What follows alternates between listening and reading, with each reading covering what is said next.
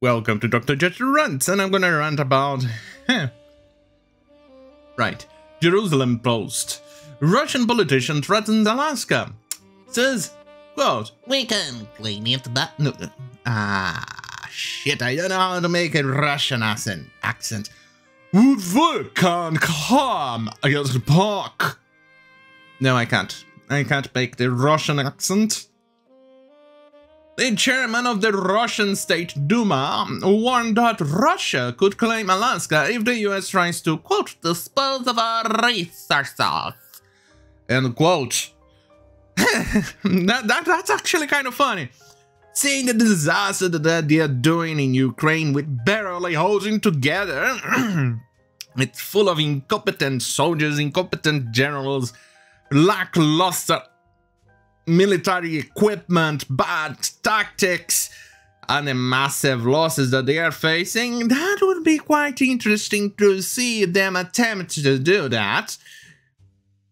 It definitely would lead to a world war, but details, tiny details that nobody fucking cares. It's actually kind of hilarious to think that Russia is capable of doing that. Then again, they have been saber-rattling for decades. Upon decades, they see themselves as the guardian angels of the planet Earth, and things like that. You're not. You're far from it. And to top it all, they see themselves as the saviors. At least lately, they seem to be going extra mile on the savior. Snaps. Why am I thinking of Kingdom Come right now? Right.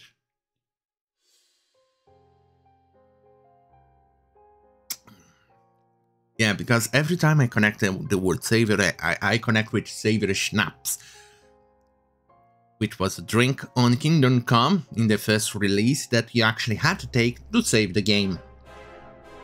Right. Right. Where was I? Oh, right. Chairman of the Russian State Duma, Vyacheslav Volodin, warned that Russia could demand Alaska back if the US continues to seize Russian resources abroad on Wednesday. And what you gonna do about it? If the US says, well... Yo, bro, you can go suck on my cock! What are you gonna do about it? Well, come and take it! Or something like that. Nothing. Really. But anyway. With this decency of weakness, we always have something of response. Let America always remember that there is a part of its territory, Alaska. When they start trying to dispose of resources abroad, before doing so, let them think that we also have something to come back. Hey, that's my shitty attempt at making a Russian accent. Don't judge me, judging me is xenophobic. I know the phobic and ists and isms and things like that. Right.